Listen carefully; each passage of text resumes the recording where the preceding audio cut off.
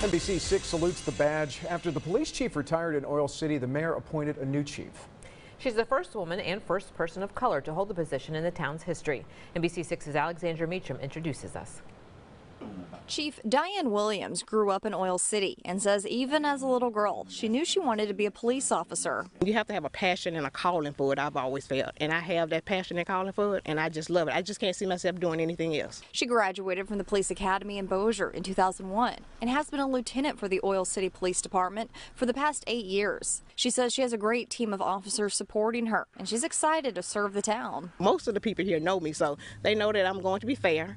I'm going to do my job, and if they need me, I am going to come. Mayor James Sims says she earned the position, and she was sworn in by City Council Tuesday night. I'm proud. I really am.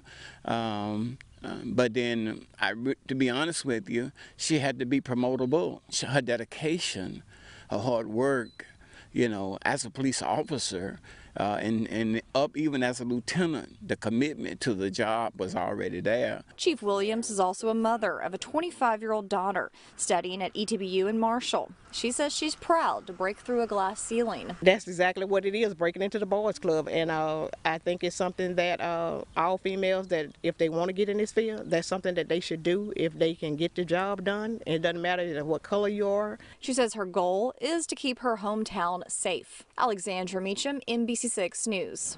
Alex, thanks so much. Williams says some of her priorities include getting body cameras and upgraded tasers for the department.